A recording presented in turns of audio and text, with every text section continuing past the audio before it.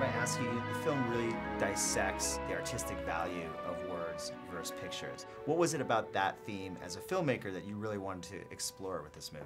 I guess it's because I'm a filmmaker, which is the most important. You know, in film you sometimes use words to drag people unknowingly from one scene to another. Sometimes you do the opposite. You allow a scene to flow over into another using the words as the transitions. Other times it's the pictures. You know, in this film there's a very dramatic moment where Clive disappoints Juliet and you see her upset and you see him absolutely wishing he'd never done this. And if you just hold it in the one shot and see both at once, you don't need the words, right?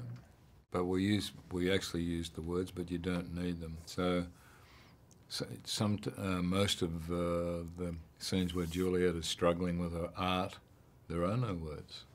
It's just what's going on her face, you know. A couple of times when Clive is searching for words to write, it's no words spoken, you're just on his face.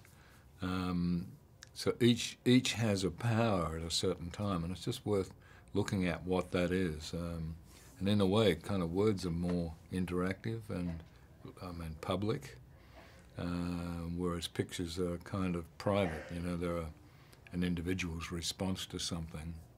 And then there's music. Yes, absolutely. So it was really words and pictures and music and all kind of coming together to make a film, to make this type of art. And, you know, music in our films, I like when it tells you something that you can't be told in any other way, when it adds something to a scene that might tell you what you're looking at is not quite what's going on here. Maybe this is a little sadder than you think, or there's an agenda going on here you don't know about, rather than saying, this is what you're going to feel and this is funny. I hate that stuff. Well, tell me about casting Clive Owen and Julliet Binosh. I mean, two excellent actors. What was it about them that was really right for these roles? Well, apart from being a great actor, Juliet can paint. I wanted to ask you about the painting in this. So she's a real painter? Was that really her? Everything in the film she paints. Okay. And in fact, her character, she has to go on the same journey as her character does for different reasons, obviously, but she's a portrait painter, as was the character in the film, and she had to find a way of expressing things differently, which was one big trick for the film. But the fact that she has such talent gave us that opportunity to really go exploring and be spontaneous, you know.